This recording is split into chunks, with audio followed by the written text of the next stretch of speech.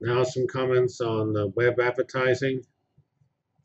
So the advertising market is very big.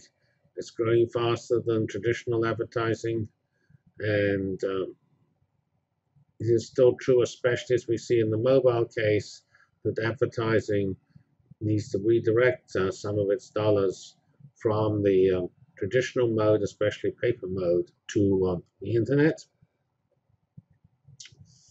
Internet advertising has a lot of good issues of scale.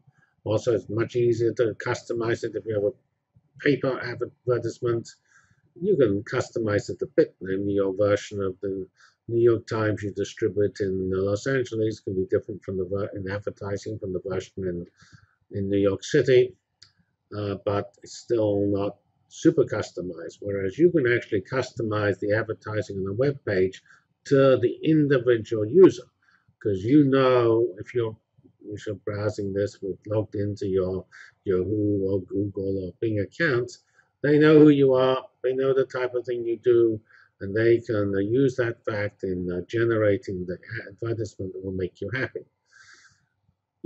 Of course, the other type of advertisements you get is if you do a search, there are so-called paid responses. So those paid responses will tend to come back. In the case of Google, it tends to be on the right side of the page, with the main responses on the left. And we can measure how much money we make because we have a record of all the clicks and whether those clicks ended up in me buying anything. Here's a little plot from a recent May 29, 2013 Internet Trends Talk, and this is on the amount of advertising versus media time. So we have here that 42% of the time is spent watching TV, and 43% of the advertisements money spent goes to TV. So that's pretty well balanced. Print is way off balance. Only 6% of the estimate is that only 6% of the time people read print, but 23% of the advertising budget is going into that. Radio is actually under. People, 14% of the time people listen to radio.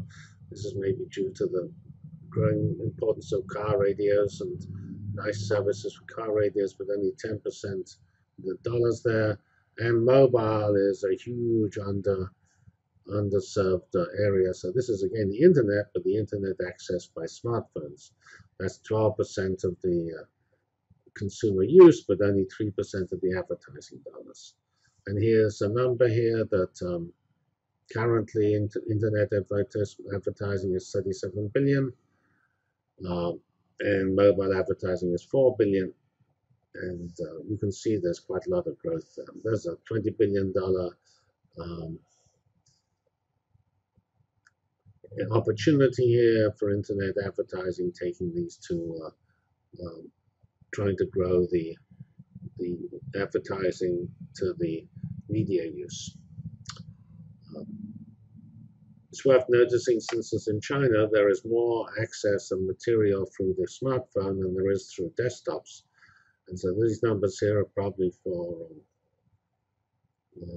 this is for the USA, and where still the desktop access is more than the smartphone access. So if we look at typical page, this is a Yahoo page, but you get similar things for Google and Microsoft. You have here your paid responses here, and featured one up the top here, and then here you have your unbiased ones here. And all of these things and these other suggested trial searches all have to feed in the possibility of being biased by advertising dollars. You have to watch what these people do to you, because they're not really they have to somehow balance making you happy, which is giving you exactly what you want, versus keeping their advertisers happy. And there's a trade-off there, because that's not obviously quite the same thing. And so again, you have a complex system You click one page and you go to another page, and when you go to that page, you carry with you where you came from and how you got there, and that can be used to optimize what's put on that page, especially if the page you start from and the page you got to are actually owned by the same company. It can do an extremely good job of customizing what it gives you. So that's a very important area of development in this type of activity. There are so-called display ads, which I must admit I don't like. They keep popping up and annoying me. I mean, that's true of, course, advertisers anyway. In general, I find internet advertising less annoying than TV advertising, because in TV advertising you have to switch off your mind whenever the ad comes up, whereas in internet advertising you just have to redirect your eye. But display ads tend to pop up and use a large area and difficult to switch them off. That's probably why they actually are probably cost more money and are popular with advertisers. So there are various types of ads. There are guaranteed delivery, which guarantees a certain number of activity, or non-guaranteed deliver with which you do not guarantee that your actual display will be shown. It will depend on what the people want, whether that your banner gets shown. So we have various models for payment called essentially the cost per time the ad is generated, the cost per click, namely that you only pay when your ad is clicked by somebody. And the other thing is when you not only click, but when I click on the BMW ad and I buy a BMW, then the person who put that initial ad in gets paid presumably a lot of money, because they probably made quite a bit. So, but if the same thing is true for toothpaste as well, then there's not so much money involved.